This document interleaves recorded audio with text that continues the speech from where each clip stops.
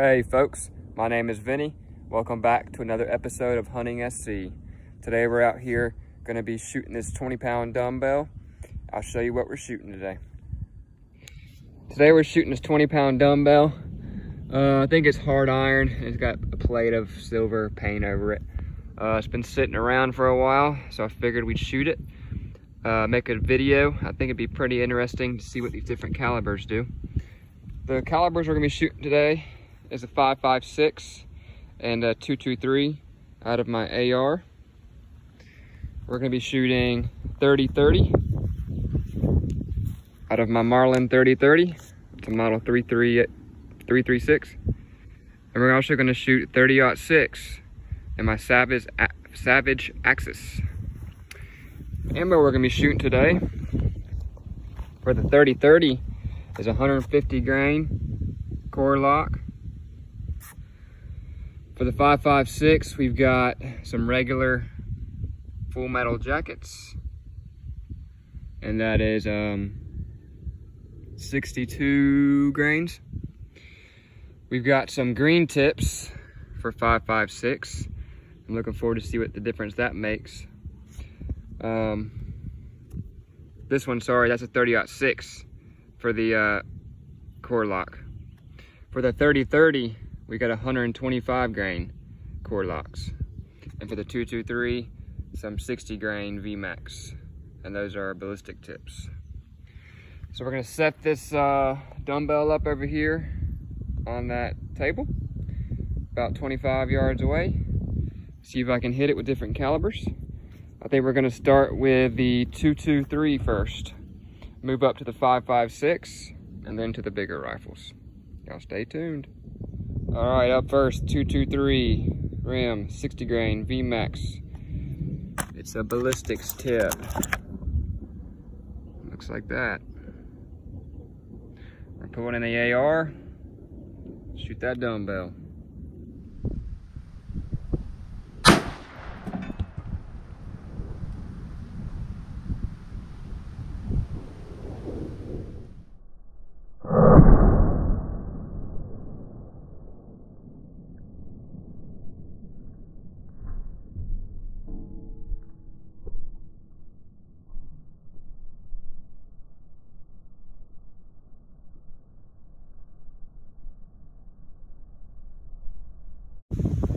All right, we knocked her down. Let's walk over there and check it out. So it is no longer on the table. It flew back about a foot. I hit it at the bottom. Oh, wow. That's a good little chunk out of there, if you ask me. About as big as my finger, my pointer finger.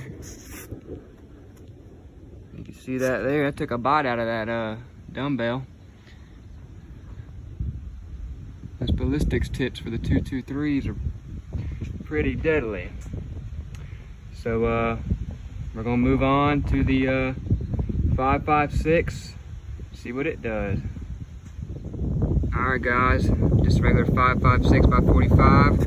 Full metal jacket, 65 grains, regular target round out of my AR.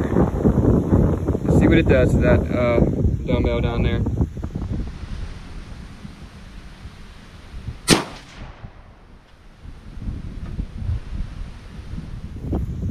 Just shot the regular 5.56 and it's still on the table. And I hit it right there. Still warm. You can see some of the jacket peeled off on the handle, and it just made it glisten. Didn't do nothing. You feel a little bit of the shell there, or the part of the round stuck there in the handle. So it's a bit high, but it didn't do any damage to the handle. So I'm not gonna waste any more of that 5.56. The regular full metal jackets are way too soft for this hard steel here. So let's move on to the green tip armor piercing round. See what it does. All right, this is the green tip 5.56. It's not actually have a green paint on there, but it is a steel core. You're just gonna have to believe me, there's a green tip. I checked it, it's magnetic. So let's put it in there and see what it does.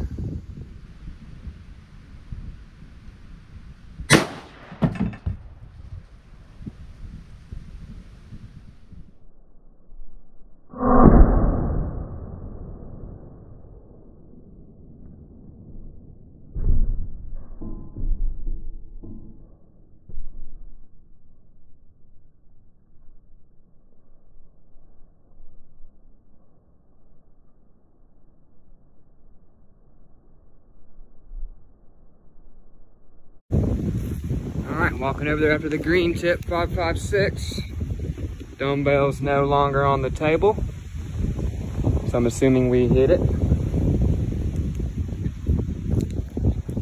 About a half a foot off the table, and just looking at it now, I can tell you we got a good hit.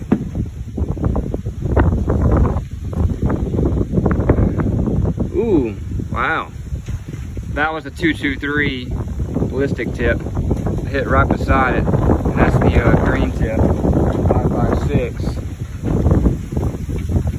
There's a nice hole in there. That took a chunk out of that steel. Chipped all the paint around it. Pretty wild. I didn't expect it to take that much material out of there.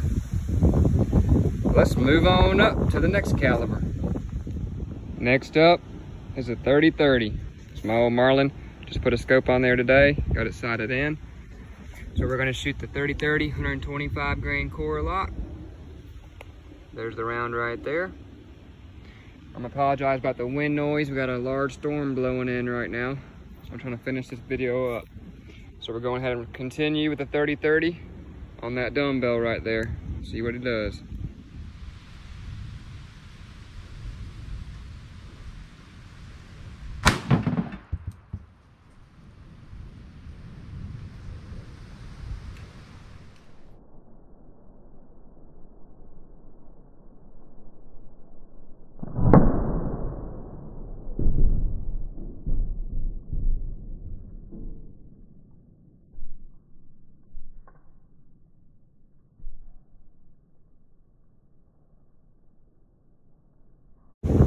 All right, guys, just shot it from the table. The dumbbell is no longer on the table. Looks like it's about a foot behind where it was. And I hit it on the top of it when I'm picking it up. And by the way, when I hit it with a 30-30 from the table over there, it made a loud smack noise. Like there was a lot of power behind that round.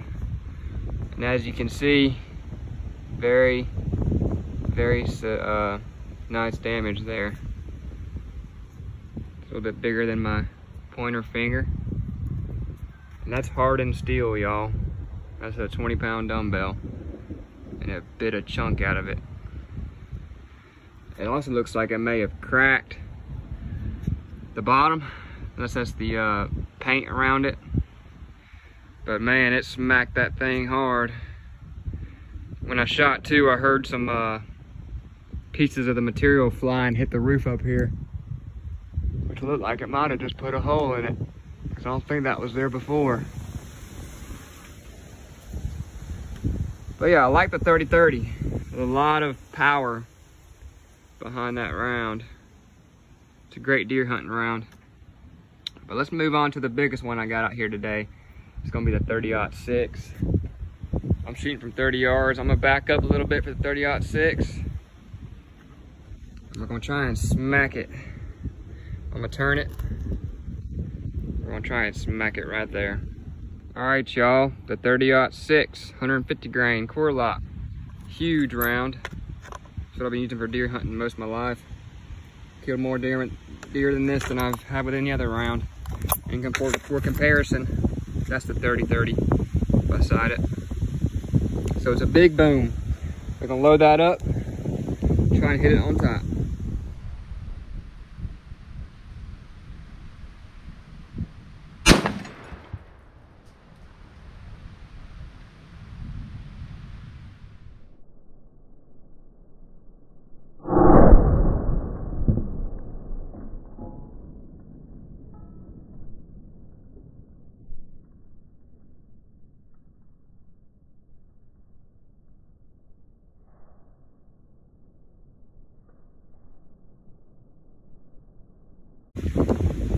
right, just shot the 30-06 on the table, and man, does that thing kick. Sorry about the wind noise again. It's awfully windy out here. Dumbbell is no longer on the table. It's about a foot behind where it was. Oh, woo! Dear Lord. Man, I did not expect that. Hold on, let's figure out what happened here. I believe, yeah, so I had it like this originally, and I turned it over till I got a clean side, and I hit low to the right, and it tore that thing up. Look at that huge chunk of steel gone, iron, sorry. Man, it took out about half a pound of material on that thing. Look at that. Tore that thing up. Let's see if I can pull that off. Nah. Man.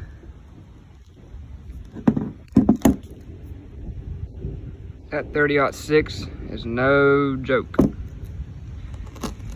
So I think obviously the number one for most damage is a 30-06, as y'all can tell. Here's it compared to my finger. That was a 30-30. So 30-30 is a great deer round. It's light recoil, which I love about it. When it comes to 30-06, for larger game, such as large mule deer, elk, even moose, it'll drop them. There's a lot more kick that you got to deal with. So it's give and take for that. But I'm liking what that 30-06 did to it. That was a 223. That was a 5.56 FMJ. That was a 5.56 green tip. Put a nice hole in it. That was the 30-30. And the 30-06. Tore that dumbbell up. So I think I'm gonna shoot it a few more times for the heck of it. I think we'll shoot it with a 30-30 again and possibly the 30-06. I'll take that back. We got a large storm coming in and it's starting to lighten on me. So this will probably be the end of my video. Hope you guys enjoyed watching me shoot this dumbbell with different calibers, with the old Marlin 30-06 and the AR. I had fun out here in the farm shooting like always. I'm gonna head out of here before I get struck by lightning. Thanks for watching Hunting SC.